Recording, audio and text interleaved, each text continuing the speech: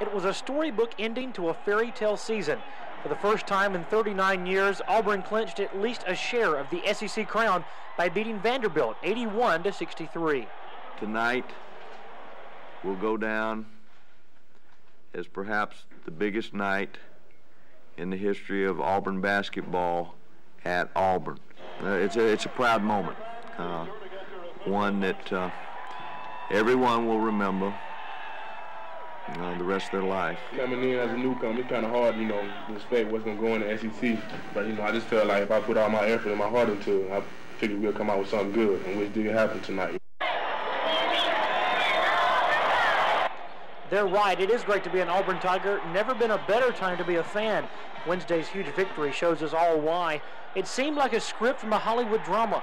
The night started with crowd favorite freshman forward Abe Smith honoring his country. That was followed by a special ceremony for Auburn's two seniors, Adrian Chiliest and Bryant Smith.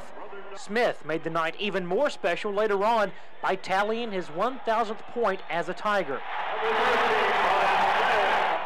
Then came those special moments that Auburn fans are becoming well accustomed to.